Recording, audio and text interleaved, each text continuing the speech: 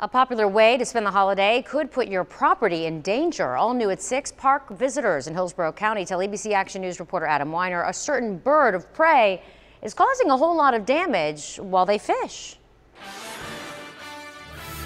While some of you took to the water this holiday, some birds saw an opportunity. I'll be coming back up here from fishing, and you'll see thousands of them. Commercial fisherman Mike Vo comes to Medard Park near Plant City for the tilapia, but there's an unusual cost of doing business here. This is a very good place to fish, and we do very good this time of year, so it's kind of, you got to take the good with the bad. The bad is that while he and others are out fishing, vultures are known to eat parts of their vehicles sitting out in the parking lot. As far as the main issue, they always take the windshield wipers and rip all the rubber off.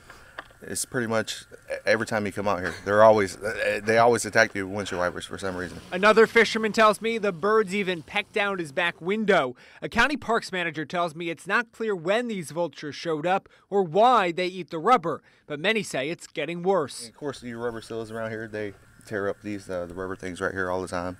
And it's pretty much all the time. Every time you come out here, if you want to be safe, you have to take your windshield wipers off. Medard Park isn't alone in this problem. Vultures are such a menace in the Everglades, that park recommends visitors tarp their vehicles for protection. Today it may have been too hot even for the vultures, who appeared to be hiding out in the shade, or perhaps they were just waiting for the right moment. And I've have it happen to me quite a few times. So. In Hillsborough County, Adam Weiner, ABC Action News.